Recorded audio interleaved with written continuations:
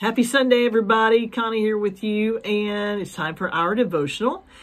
When we speak, let wisdom come out. Did you know that our tongues have the power to lift up and to destroy?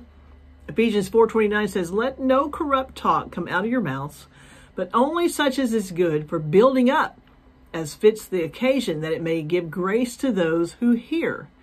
That is something I need to be reminded of every single day. Can you relate? A tongue that speaks words of encouragement is wise. A tongue that speaks comfort to a hurting heart is wise.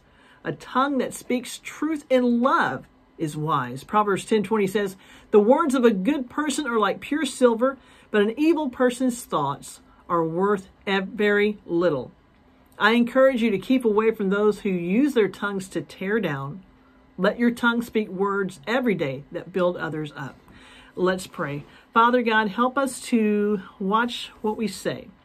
Help us to use our words to build up, to encourage. Help us to speak truth in love. Help us not to be harsh, Father God. Help us to be just like you.